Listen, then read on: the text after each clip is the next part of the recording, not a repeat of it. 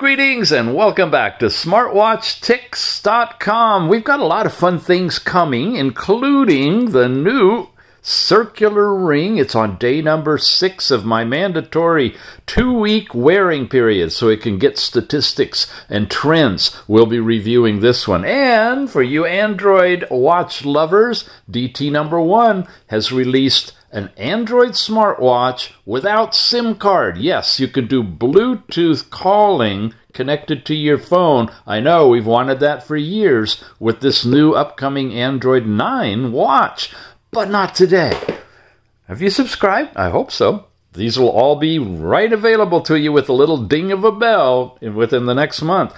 What we're looking at today is a thing called a Z83 Max. Now, why? Why? Because it's a fun, traditional smartwatch, and it's incredibly inexpensive.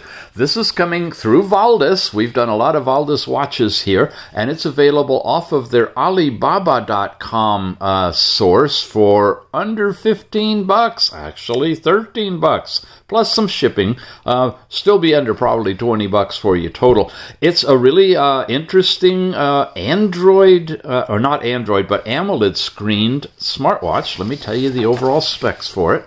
390 by 390 screen, really nice body. Wait till you see it. It's got compass in it, chronograph, thermometer, all these different things are listed in here. Basically, that's it. 5 to 10 days use, IP68 waterproof, the Z83 Max. When we open the box, before we open the box, I'll show you on the back side of it. Whole bunch of information on all of these different watches.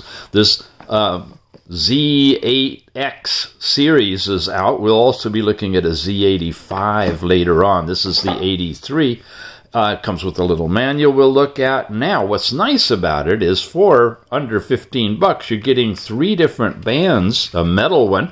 Now, you can get it in silver or in this black color, and this is a really nice black metal band, quick release. So if you're just shopping for another band for your existing watch, you really can't beat the price to just buy the bands. Here's a leather-ish type, kind of stiff, but seamed. Again, black for this one. And then this is a nice rubberized band as well. That's the one we'll be using for the review. You also have a completely wireless charging puck in here. You see the concave section, that's what's up. And the watch module itself will just float right on top of that. It's actually magnetic, not quite strong enough to hold it. If you don't vibrate it, I guess you can. So it'll hover right in there and charge it great without any wires to hook up at all. When we take a look at the module, you find that we've got, here's the side, we've got one push button with a rotating knob. You got a little pill button below it, and then you've got another one over here. So 3-button watch, and inside the manual, it's a basic Chinese and English manual. English on this side shows you some of the basic hookup for it. It's going to be using an RD Fit app. That's pretty sophisticated. You'll see a lot of data on that one. We'll be showing it to you. Product overview of buttons and touching and how to connect to the watch. Oh boy, and then a lot of text-based stuff. I'm going to let you freeze frame that and read it at your leisure if you'd like to. And another page as well. So, let's put it all together. With 3 buttons, we're going to press the lower one on the right-hand side for just a moment. And it lights up with an interesting beginning logo and flashes into its watch face. And you've got the little floating island up there too now in this one that gives you information. There's no news apparently, it says. And there we go. Now before we actually run through it, on the back I want you to notice this coating that they have on here. You feel it, it almost feels like it's a removable piece of film, but I think that assists in the waterproofing. It does indeed actually have a film on it, and you can kind of see it right here if I get it in the reflected light. There's the little thing you can pull up to release it. So you want to make sure you remember to get this one off. It's very elusive. I mean, you really can't even tell that it's there, but it is. Okay, we have it already running. Let's run through the process. Here's one of the watch faces, a nice one. When you swipe down, you have access to all kinds of good things in here. Shows you your power level, date and time. I've run it for over a day now, and it's dropped from 100 to 70%. It's on a fairly quick timeout for us. We've got a few different things in here. You've got an SOS that you can set up so you can make an emergency call if you need to. You've got this one where it's locating the... there we go.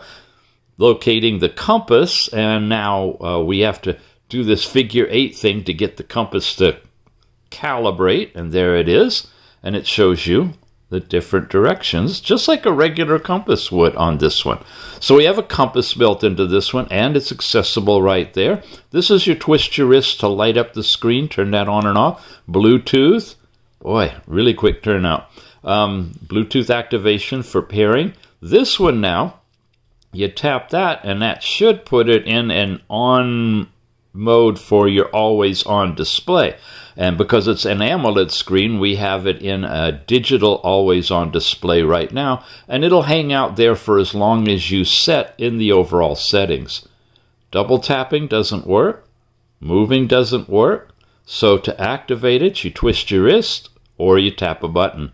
But that's where you can turn this on and off directly, which is pretty cool.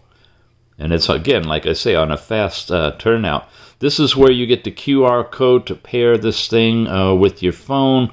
And do not disturb. Your NFC, if you have any business cards or social media things that you want to exchange. And then your overall settings. So we'll drop in here, show you have your screen off time. That's why it's going out so quickly. As low as 5 and as much as never. Yeah, you can have this literally always on, which we need to do, right? It's just timing out too quickly for us.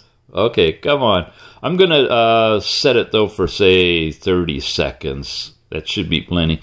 The Smart Island, you saw it floats up at the top, give you information, and it'll be above any of your apps and things. So that's a new feature. I think Apple introduced that one.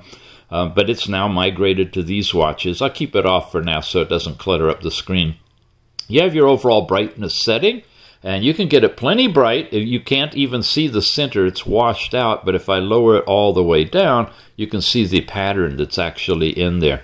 We'll run it at maybe a level 2. We don't need very much brightness in here today. Constant on setting. This is that always on. And again, now you have up to 180 seconds with the always on time before it will go off. So, of course, this doesn't apply if you have it in the never turn off mode of the standard watch face. But if you have that like we had set for 30 seconds, if we set that for 30, you'll have your regular watch face then time out to the always on, and 30 seconds later time out to black. That's kind of how that works. Then you got key definition for this button over here. Now notice it went off to the always on screen as soon as I turned it away from being straight up. Key definition, you can choose when you press this button to have any of these things, heart rate, blood pressure, and so forth, breathing, stopwatch, just whatever suits your fancy. I think I've got it set for motion track right now, or that's what the default is. We've got the twist your wrist to see the time gesture, and now you have this thing called gesture control. When you turn this on, this is where you can move your hand to hang up phone calls and stuff. And that's another kind of invention that's been migrating over to these watches too. You have vibration controls in this one. You have 3 different levels. I don't know if you probably can't hear it, but you can feel it. Level 1 is pretty soft. Then level 2 and 3 are pretty much stronger. Your overall do not disturb for all day, or you can have it set for time zone. So it will only turn on during the times you set it for at night. So I'll leave it on at this point. You can set up a password for the watch and password control it. Make sure you don't lose track of what your password is. Your different languages are supported, of course, Chinese and English. some European languages, a few more. Give you a quick run through. Don't know if you saw your language there or not. I hope so. We have time setting where you can set the date and time directly, and this is where you can also set 12 or 24-hour time. If you undo the synchronized acquisition of time and date from your phone. So if you want to go to 24-hour, you turn that off, then you change that, then you turn that back on again. That's how that works. NFC, we talked about. This is where you can pair it with the watch and get the NFC information written into the watch that you'll be able to transfer NFC to someone else. You can't do payments or anything like that with the NFC. This is mostly for business cards and social media and things, maybe unlocking locks. Here's where you connect to the phone, the SOS. This is where you put your emergency contact. And then Bluetooth phone, because of course this is a Bluetooth calling smartwatch. This is where you'd connect when you have that all set up in your phone for Bluetooth calling. Factory restore, reboot, and power off are all in here as overall parts of settings.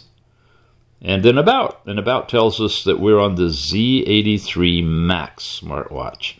That was all here. We haven't even gotten into the rest of these pages, right? That all comes from sliding down, and here is where you can add more items if you'd like. If you want to power the watch off down from here, you can add that. Weather, information, Facebook, temperature, all these different things can be added directly. And all of them, if you want to take them all, it'll just make it much more busy, if you will, when you slide down. But they'll just stream all the way up on that panel, which is really nice to see that level of creativity that and control that you'll have with this watch. Slide to the right. Now you get into these little tabs, I guess. You have your overall power level. Doesn't touch to do anything. This is messaging, text messages. Here's kind of your calendar, your step count, last night's sleep time, and then you can see your heart rate and your blood pressure and your blood oxygen readings, temperature. You can add an alarm clock and so forth. There's your music player, and commonly used or most recently used apps are in here. So you can really just navigate your whole watch by just sliding over and going up and down. However, if you want to go through them all individually, you can press here to get there as well. This way, we can go into your running, walking, different workouts that you might want to do. It's set up for that right when you slide this way. And I think that's what's set up now, too, on this button. So you might want to assign that button something different, or you might want to change this around. Come one more, and now we're into blood pressure. I'm not wearing it so the diodes aren't making contact. If I do something like that, even just on my fingertip, it'll start measuring it. I come once more, and now I'm into blood pressure. Come here, and I'm into blood oxygen. Again, the data on all of those is questionable. You need to verify if it's accurate for your own body and against your own calibrated instruments. Here's last night's sleep time, deep and light. More information on the app than what you see here, but at least you get that. Nice that it shows you, in a sense, the edge-to-edge capability of the screen. Look at that. It really goes, literally wraps around underneath the bezel on this one. Very, very nice. Now we're back to the watch face. You can change these simply by turning the wheel. There's another full screen, colorful one. Analog and digital all in one with weather and information up at the top. Here's a nice white one. Another one with moving gears and such. Weather report there. Not touchable on this particular one. Oh, but that was. I touched on the heart rate and was able to go into that. So you just keep checking. Sometimes you'll have buttons on here that you can work with. Another very nice colorful one. You can see the high-resolution screen capability on this one. And it's AMOLED. And it's under $15. This is one I downloaded from the Play Store, or their dial store, just to show you some of the quality of the dials that they've got. We'll look at some of the other ones in a little bit. And here's some more intricate gears and things moving in this one with the analog clock way up at the top. Yeah. There's another digital display. This is the logo one that they open up with, and I think this is the stock one when you first boot it up that you get into. This has the compass in it. You see that? Now I'm sitting in the north, so right down here, well, it shows south, but if I turn this around so that north is right there, then it's pointing that direction. But you have a compass wheel directly in the watch face, which is nice. Here's another really interesting face. That one has some animation to it. And just a couple more. And we're back to where we started from. Now as for buttons, I press once here, I get into all of my apps, double tap, and I can show you a different way that they're displayed. And double tap again, we come around like this. We can have a circle or a matrix like this. Of course, you need to memorize all of those icons, right? So we're going to leave it in the text mode, makes it easier for you to see. Dial pad gets you basically into making phone calls. Again, it's paired to your phone to do that. Messages, contacts, call logs, that's all related to calling. Exercise is what we've got on the different buttons over here. You've seen that. Your activity now is your step count activity, and it's basically just showing that in here. Sleep, we already saw. There's an integrated music player with this one, and this is where we can kind of test out the speaker, play a little sample of music for you. Here we go, got it all queued up. We can play it. Now, you have actual control over volume here, so I'm going to increase it full volume and let you listen to it. There's the speaker. We can mute it like this. So it's nice, good volume. And if you need to listen to it up close, you can put this right up next to your ear so the speaker's in a good location as well. And that's the music player.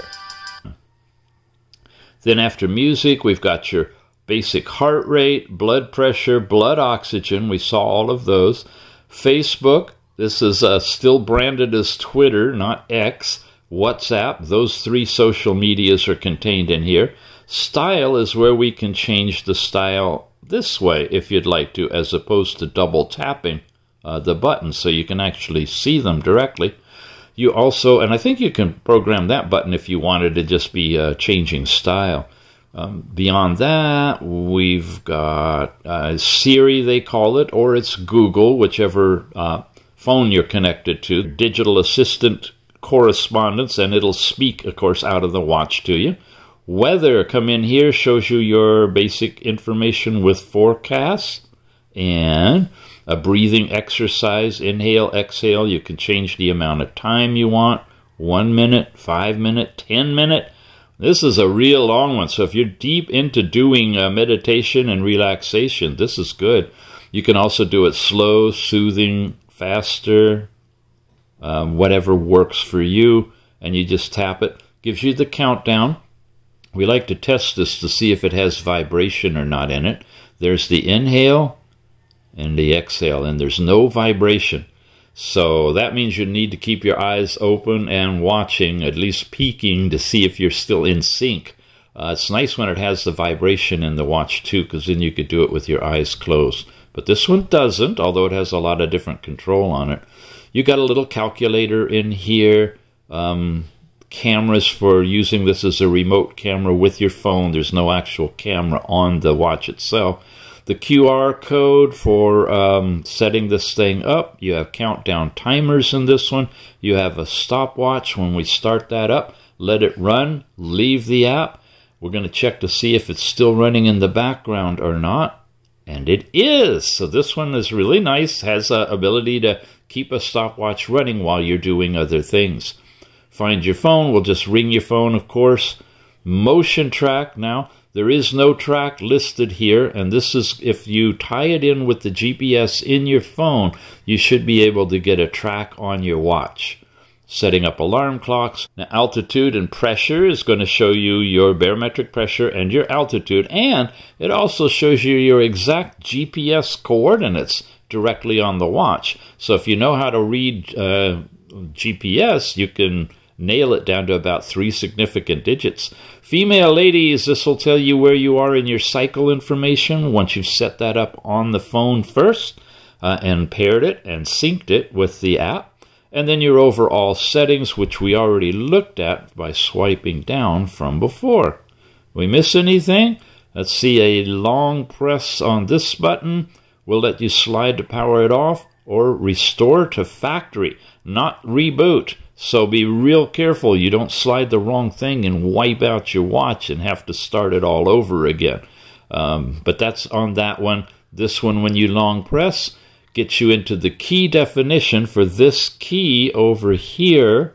And of course, this key then is getting you into basically our running, walking type of a menu at what it's set for right now. Now let's cover the app for this one. RD Fit's an interesting app. This is what the icon looks like when you look for it in the Google Play Store. Download it, install it, set up your watch, pair it. Come over here to open, and you'll be in this very first home page section, and it's just filled with data. Look at all of this stuff. We're connected, and it should be updating. Maybe it already has. Here we go. We can hit that button. It'll synchronize again, bring in anything new. We have step count information here first. You've got your calendar. There's your actual steps by hour, and it's broken down here in these individual segments as well. This will let you see weekly, monthly, 6 months, and 1 year totals. So nice ways of giving you all of your data. Come over here to sports, and depending on which sport you do, walking, running, cycling, and so forth, the data will actually appear in this section. When you go into heart rate now, there's your continuous heart rate from midnight to current time over a 24-hour period, and then it'll reset and do it again. And there again, you can pick any day from the calendar. And here are the different actual readings by the minute. Look at that. 9, 57, 59, 57, 56, and so forth. And what zone you're in with respect to all of that. So it gives you all of your actual readings, easy to navigate. It doesn't go anywhere with them, but you can actually read them right here on the screen. Then, beyond heart rate, you've got blood pressure. These are individual readings, and when you take a reading, it'll show you your systolic and diastolic. I've done one on each of these just to show you. Then also blood oxygen. Same thing, we're getting individual readings, not a continuous chart. I think in the settings it lets you set that up, but it doesn't seem to be doing that for us here. You've got also listed temperature. And in the specs, it talked about temperature. But when we looked at the watch, there wasn't any thermometer or temperature icon that we could activate. And I'm not getting any temperature data from it. So that may be an issue that's not actually supported by the watch. Women's health, this is where you have your calendar for your period tracking information. You can see all of the details here, and so forth. And we saw already when you tap it on the watch, it'll show you where you are for the specific day. Also missing is blood glucose. Well, we are getting measurements. That's interesting. But there's no blood glucose measurement button on the watch that we could activate. So not quite sure what to tell you on this one. There's a calibration where if you know your fasting blood glucose levels, you can put them in there. Should make it a little bit more accurate. But it's showing times that it has done these particular readings. When I checked it earlier, there wasn't anything in there. So it seems to have activated the blood glucose tracking process. But again, it's in the background because you can't take an individual reading apparently directly from here. It's just not listed anywhere in the apps. Let's just double check it again.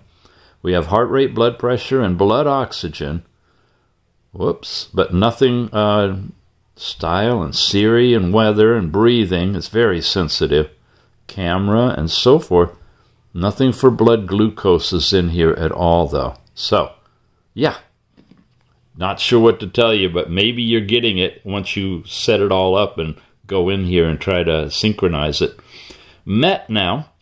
This is that index that you get where it's giving you a reading of your overall health and fitness, I believe. You can read up on what MET is. I don't use it specifically, but you have low, medium, and high strength, and I'm at a 0.8, so pretty down here in the low area. But that'll give you data points to work with as well. And those are all the pieces that are here in the home page. You go to Device, shows you that we're connected here. You can unbind it. This is where you would scan a QR code to hook up a different watch. This is our watch face market, and it's got quite a few different styles of watches, both analog and digital. And you can see all these in here. Yeah, they've done some really sophisticated watch design. And again, the fact that this is an AMOLED screen on this watch means the colors will be rich. The blacks will be a nice deep black. So your faces should look just really, really great. As an example, we had that on the one face that was the Tiger, I believe. Yeah, right there. That's a downloaded face. I can take this one. It's really fast, so I'll just show you. Immediately starts doing the transfer over there. It doesn't have to like download it from the server and then from the server to the watch. They're just coming straight through, so it saves some extra time on getting it downloaded. It's under a minute, and then you can check the watch face. It only lets you put in one of the custom faces, and you can switch them out pretty easily. But there you go. That's what that particular digital or analog face looks like on the watch. Again, with the body of it and with those deep blacks, it's really, really nice. Many, many more. You have categories of digital or customized where you can make your own face. Yeah, really nice collection of faces in here. Customized, this is where you put your picture in, move around where you want pointer, digital, and how you want it arranged. So a lot of flexibility to create your own favorite face if you'd like to. Okay, and that's all of these. You set up your notifications, taking a photo, finding the device, all of those stuffs are standard. Your sedentary reminder and drinking water, alarm clocks, and motions. Here's where your screen illumination can be changed either on the watch or here in the app. This is the heart rate monitoring again, that you can set it up from midnight to midnight continuously every 10 minutes. That's what I did for heart rate. Here's the blood glucose monitoring, same kind of thing. I've got it for every half hour and saved it.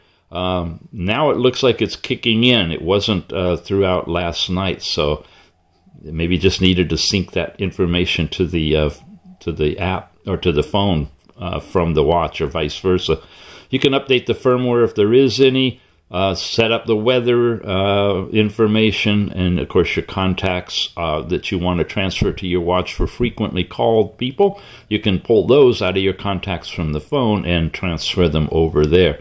The NFC card bag, this is where you throw in all the cards that you want to transfer to people, your social media accounts and stuff. And then finally, the My, where you have your personal information. I usually register as a female so that I'll get access to the cycle tracking information to show you. QR code management, your overall settings for permissions, measurements, standard stuff. There's a video tutorial in this one where you can go in, access as a server, and you can read about all of these different things that the app supports that maybe the watch doesn't, like ChatGPT and local music. There's no extra memory in this one for storing songs, but you do have the streaming capability. But anyway, here's some tutorials you can look through as well, and of course about the particular app itself, check for a new version and whatnot, and that's the app.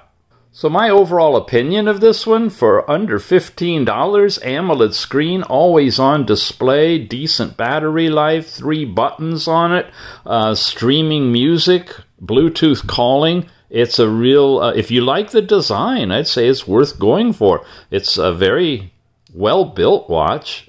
Looks like it's solid waterproof. I wouldn't really dunk it underwater without testing it, but it's got a high IP rating. A lot of configuration control capability on this one, and of course many, many different faces, including built-in compass. Yeah. It's worth adding to your collection if you like the design. Check it out. Thanks for watching, you guys. This is where you can get this one.